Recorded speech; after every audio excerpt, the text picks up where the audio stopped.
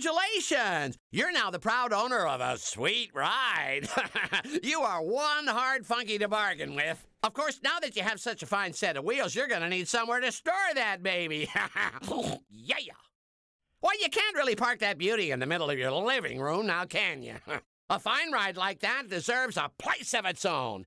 You should think of building a garage under your crib to really show those wheels off. Building a garage? Oh, it's easy. Just go to your crib and you'll see what to do. Now, can I interest you in a warranty or maybe a special undercoat, huh? Hey, wait, don't run off. Where are you going?